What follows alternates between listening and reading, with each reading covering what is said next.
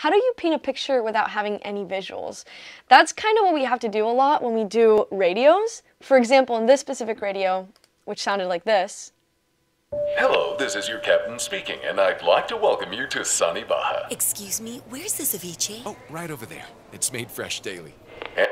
We had to make it sound like it was an employee at a grocery store acting like an airline pilot on the speakers in the grocery store. So there was a lot of stuff going on that you couldn't really see, but we had to play around with to make it make sense, right? We did a combination of a bunch of stuff.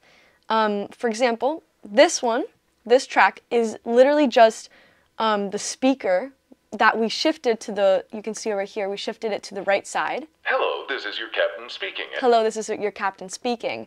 But we had to make it make sense that he was in front of you. We did that with speakerphone, but we also did really harsh EQing to make it sound like it's coming from like a phone. You know, like how when you're on the phone, you can't really hear a lot of the frequencies. Without those two things, it would sound like this. Your captain speaking, and I'd like to welcome you. Which makes it feel like he's just in front of you. That's why we had to do all of these little steps to make it feel like he's coming out of speakers.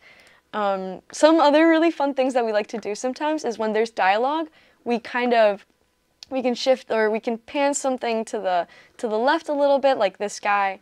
So it feels like everybody's coming from different places. You're So, to for sunny example, Baja. Excuse me, where's In the front of you? ceviche? Oh, right over there. It's made fresh daily.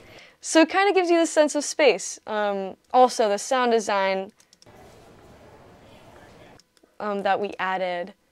But yeah, with those little tricks, really help you feel like you're in the space without actually seeing anything. All right, cool. Cool. He has a